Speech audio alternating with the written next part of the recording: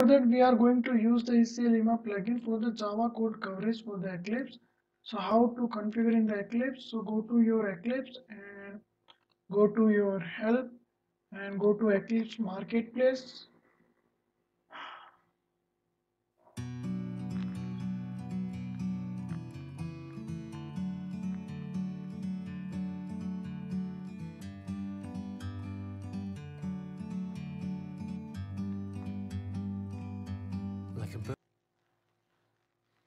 And here you just type EclEmma and hit enter.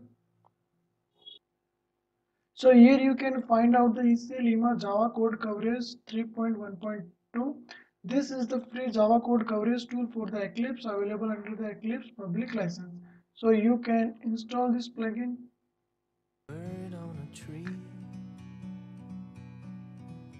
And just say confirm,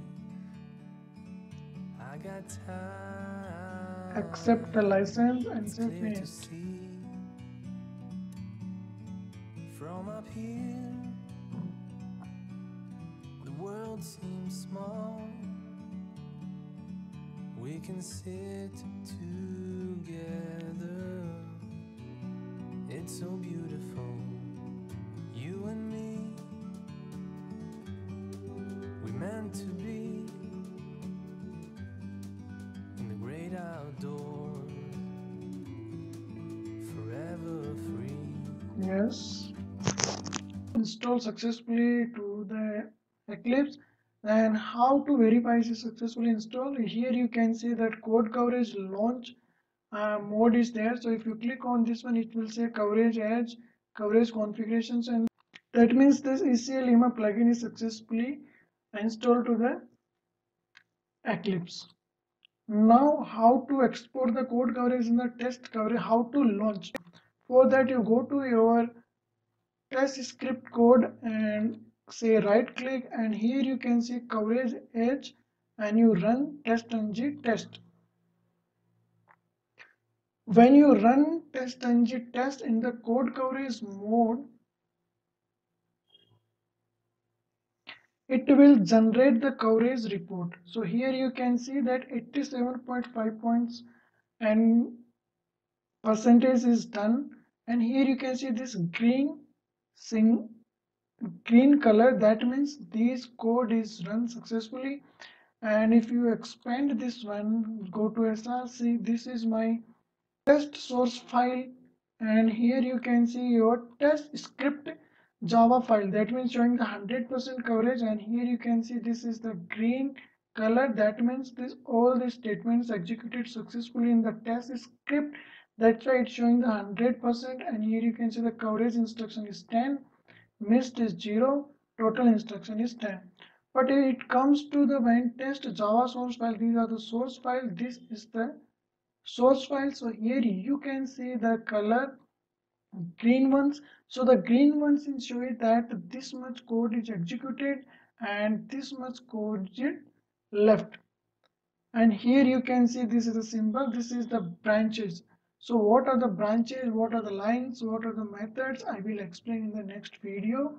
But here you just try to understand that the green one is means that this much is executed by the EclEmma and this much is left. So this one is showing that code coverage is 81.8%,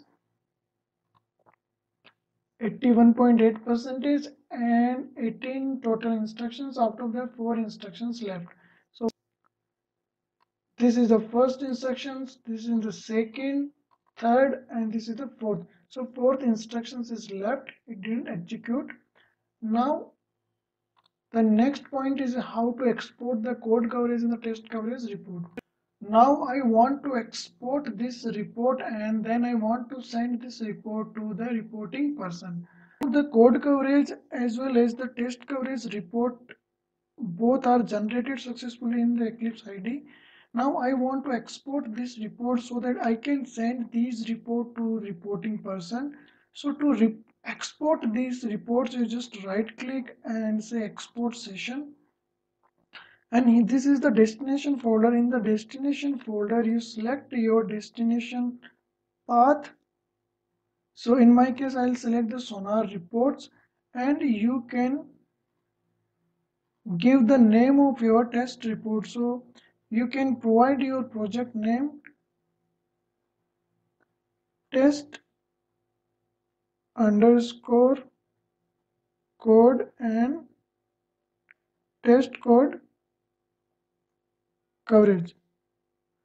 Okay, and then say save.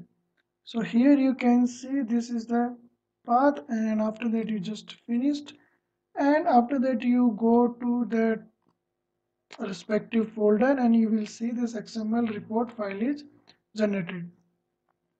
This XML file is very important. We will use this .xml file in the Sonar server here. So here it will show the coverage report in the more understanding way.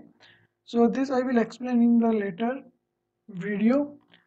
So after that, if you want to export in another format, then you just select jacoco execution data file. So you just say test code coverage. This is the name of the file, and say finished, and you will see that you will get the .exec jacoco file. So we will use these reports for the Sonar scanner so that we can show the report on the SonarQube web server. Because the Sonar source analyzer do not run your test and the generate report. When you run the Sonar scanner, it will not generate the coverage report. We have to import the pre-generated report. Okay, so we will use these reports in my next video how we can configure.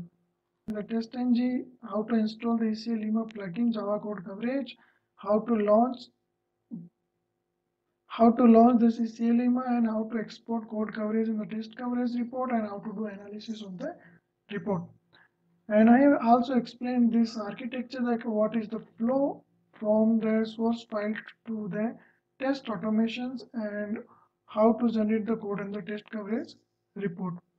In my next video, what I'm going to do, I'm going to run the Sonar scanner, and the Sonar scanner will scan this Java source file, and it will show me the bugs and the error present in this source code, as well as it will print the code coverage report also.